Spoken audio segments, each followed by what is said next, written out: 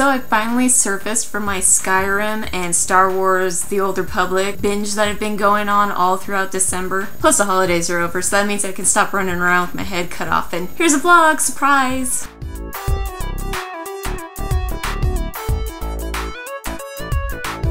And we're not even really going to go over news because this is just, it's time for me to catch up with you and you to catch up with me. So we're going to start off with Christmas haul. Like, I know this is totally like beyond Christmas, but what did you guys get gaming wise for Christmas? I didn't get a whole lot because I usually buy what I want. So I actually got a lot of really cool, neat stuff, but I did get something kind of gamey and it was crafty. It was very crafty by my sister. So many people who know me know that I'm a bit of a Final Fantasy nut and like I own just about any Final Fantasy game. I've played just about any Final Fantasy game, and like a couple weeks ago my sister was like, oh hey, she just started going on and on about Final Fantasy, and I thought, oh man, she's, you know, finally getting excited and she's gonna play these games, and really she was just digging for a present idea. So I got Final Fantasy Dissidia for the PSP, which I'm excited to play because I don't play fighting games very much, but you know, when I do play them, I do enjoy them. And I got the first Final Fantasy on PSP. I have it for PlayStation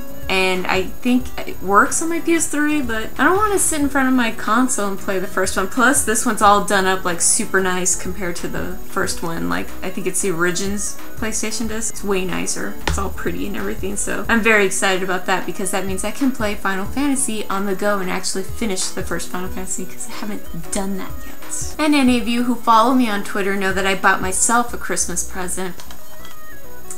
I couldn't resist it. Star Wars The Old Republic. I was buying it actually as a gift for someone else the day that it came out, and I thought, oh, what the hell, why not? I'm such an MMO junkie. Like, if you see, oh wait, there's like Dark Ages of Camelot. I have like all the old EverQuests hidden away. EverQuest was my first MMO ever. World of Warcraft. Uru, that was gonna be the Myst MMO that didn't work out, so it just kind of flopped and fell away to nothing. I'm an MMO junkie, it's pathetic. But game-wise, I've been playing a ton of Skyrim. I finally got to pick it up, finally had the extra cash, and I love it. It totally deserves Game of the Year for me because it's just this huge game and you can just put so many hours into it and it's done so well. Like, you keep going on to the next quest and you want to see what happens when you're going through all the quest lines, and it's an amazing game, and I haven't really run into any bad glitches yet. Like, sometimes there's some funny body ones, but other than that, it's such a good game, and I really want to post some videos of it, of me just playing here and there, not like an entire playthrough, dear god. That game, you know, consumes like 300 hours of your life at most, so yeah, playthrough, I'd be doing that. I'd be uploading that forever, for years. So I have a dark elf, and I haven't really had the chance to customize her yet because you can't really do anything up until level 20, and that's when you can kind of start really focusing into certain things that you want to do. I have also been playing Star Wars The Old Republic, as I've said earlier in this vlog, and it's such a cool, neat little MMO. And at first I was like, oh my gosh, this game is so huge. I didn't really need the voice acting. I know how to read, I mean, come on. But the voice acting is so cool, and it really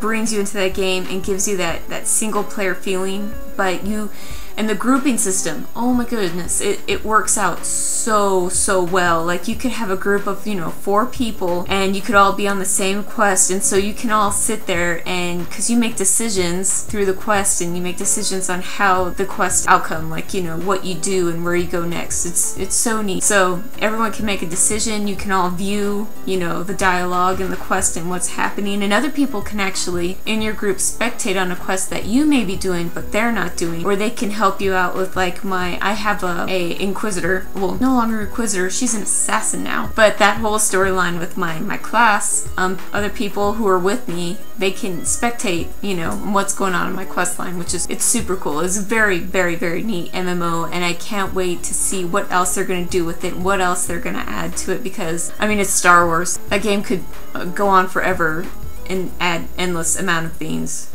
Oh my god. So those are the 2 games that I've mainly been playing. I picked up a ton of games on the Steam deal, Christmas deals that were going on. I got Alice Madness Returns. I got, gosh, I can't even remember. I'm just totally drawing a blank. But, oh yeah, I got Command & Conquer Red Alert 3. I got Civilization 5. Oh my god, I forgot to say that. I've been playing that too. Like, I wasted my entire Sunday. After I got, because I was out with my family, and then I got home, my Sunday afternoon was just Civilization 5 up until like 3 in the morning. It was sick, but it was awesome. Civilization 5. I want to post some videos of that too because it is such a neat little game, and I'm totally like taking over the world. I did like a North America rip-off map.